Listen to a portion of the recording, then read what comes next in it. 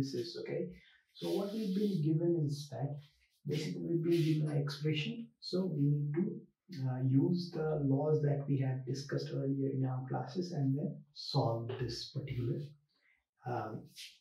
problem. Okay, so how will we solve it? Basically is that, so what's the cube of 5?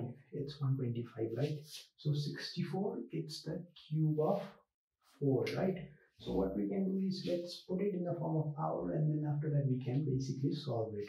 So we need to use all of the laws that we have talked about, like the division laws, the multiplication laws, all of it. Okay, so we can write this in the form of power, right? So how do we write it in the form of power? Is 4 by 5 cube. I can write it in the form of cube because this cube belongs to both of them, right? Or otherwise, just to make it easier for you, I can do is 4 cube 5 cube, right? 4 cube 5 cube, right? So minus 2 by 3 is outside, right? So after this, 4 by 5, 3 into minus 2 by 3. I can write it in that form because this to the power 3 or exponent belongs to both of them, right? So we can cancel this thing and this thing out. So what we have left is 4 by 5 minus 2, right? So if we change the fraction, can this be made into plus 2? We can do that, right? So 5 by 4 square, I can write it in that form.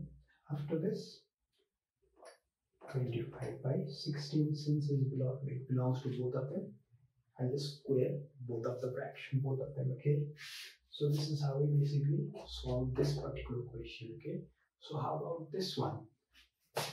So what's the cube of 3? It's 27, right? So 3 cube into 2 by 3. So 3 and 3 can be cancelled out. So what's the cube of 2? 2 cube into 1 by 6. So 1 is 2 is 3 to the 6, right? So divide by, or what we can do is basically, let's just change it. Let's change the divide into multiplication. How can we do that? Basically is 1 by, so since there is 1 underneath, 18 to the power 1 by 2, right? So let's just switch it over. So 18 1 by 2, right?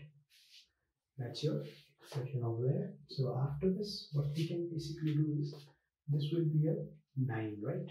So 3 square will be 9 into 2 to the power half, right? So in this particular case, let's open this. So let's think about it. So 9 to the 18, right? So 3 square into 2 will be 18 as well, right? So let's try and solve it that way. Okay, 3 square into 2, that will be 18, right? So 1 by 2. Okay, so after this, what we can basically do is that, so 9 into 2 1 by 2, just bring this to the other side. Okay, so 3 square into 1 by 2, since this belongs to both of them, right? So I can multiply each of them, right?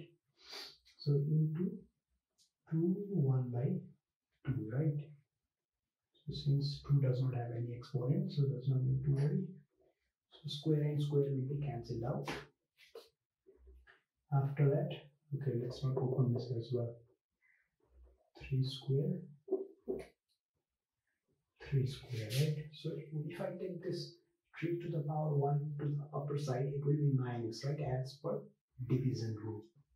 So 3 square minus 1 into 2 1 by 2 into 1 by 2. So when I'm taking that thing as well, so the fraction will be subtracted from the another fraction, right? So this and this will be cancelled out. It will be 2 to the power 0, right?